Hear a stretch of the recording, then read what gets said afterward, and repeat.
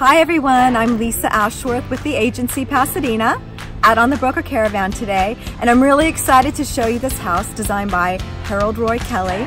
So let's go.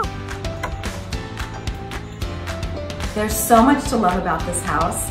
Again, it's a Monterey Colonial, and it has a lot of the architectural details you would always expect to find. But what's particularly notable is the light that comes into this house. Every room is filled with light and views of trees. We're on a beautiful, quiet cul-de-sac, and it's just incredible. It's peaceful, it's serene, and again, I can't get over all of these big windows and the beautiful light that comes through.